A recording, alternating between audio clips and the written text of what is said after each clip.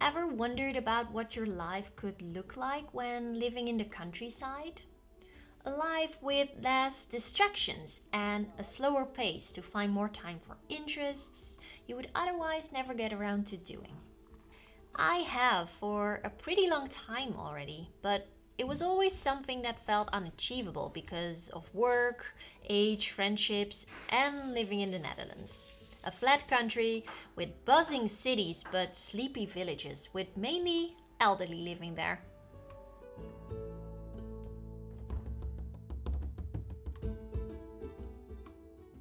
So when 1 year ago my partner and I crafted a plan together to somehow make this dream come to life, the opportunity arose for us to move to Norway. Suddenly we could start designing a life different from the one we had, but not too radical of a change for us to completely ditch modern life. Because what we want to get out of this experience is not so much a simpler life, but to make it easier for ourselves to unplug from modern life. And what this looks like for us is applying some aspects of slow living to our daily life, but mainly just following our intrinsic interests, which in the countryside includes a lot of time spent outside. One of the main wonderful features that comes with the cottage we rent and which stimulates going outside a lot is having a garden to take care of. And since living in a city for 3 decades has taught me nothing about growing my own food and the health benefits of certain herbs and weeds that grow everywhere, there is a lot to learn here. So the way I am exploring and embracing this new countryside way of living is by trying to understand more about nutrition and the things we can grow ourselves. Before, I have never made time to dive deep into these topics, mainly because cooking and baking have always felt stressful and time consuming. So when we knew we were going to move into this cottage with its large garden, I suddenly found myself interested in making creative and healthy meals. Also inspired by my best friend who has been eating gluten-free ever since I've known her, I bought the most beautiful cookbooks to get started.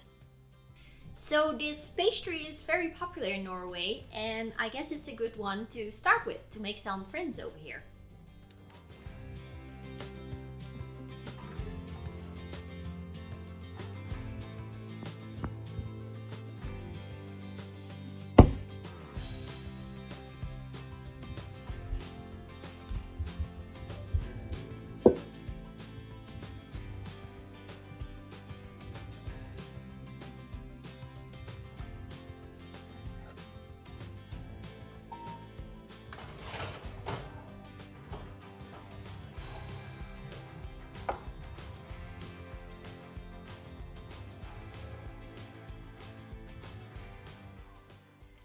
Also, I've already got some friends hooked on this gluten-free breakfast, so do try this one at home yourself.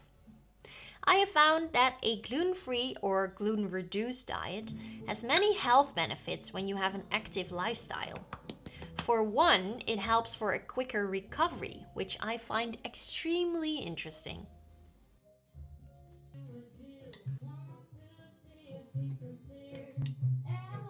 So one of the main reasons for us wanting to live here is having direct access to the outdoors. And oh my, that's a hell of a luxury coming from one of the largest metropolitan regions in Europe before moving here. It's a lot more fun going for a bike ride now and getting into that yoga state of mind when there are no honking cars to avoid and shut out.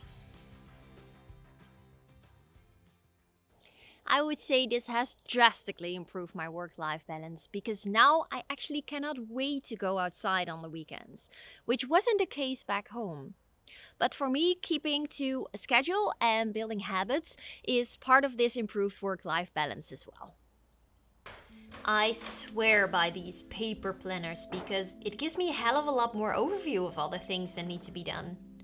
That part hasn't changed, to be honest. I still feel like I have to be productive all the time. I guess less distractions leaves more time for productivity. The last thing about countryside living I would say that has had a positive impact on my life is nurturing time to be creative. Instead of squeezing in some creative time, which somehow never happened to win it from productive time before, I now feel more of an urge to build in a good chunk of time into my day. I would say there's more headspace now for this.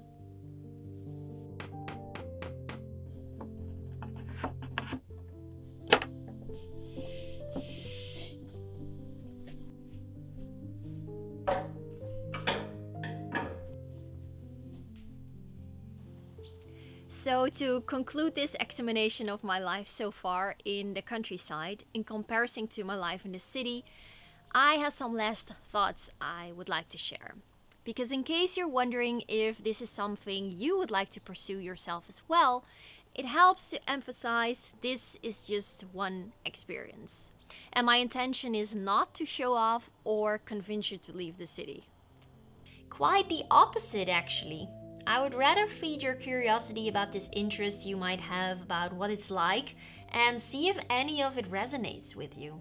Because it helps to know I am an introvert who gets easily distracted by noise, but also someone who loves to connect with friends over coffee. So there are always two sides to a story, right?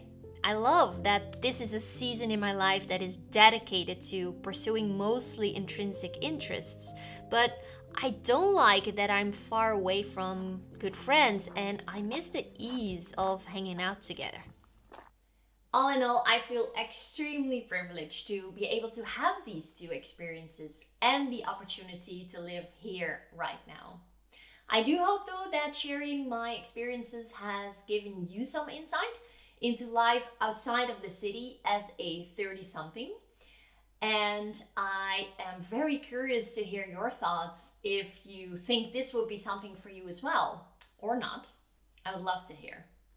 Thanks for spending your time with me here today, and I really hope to see you again for the next video. Bye for now.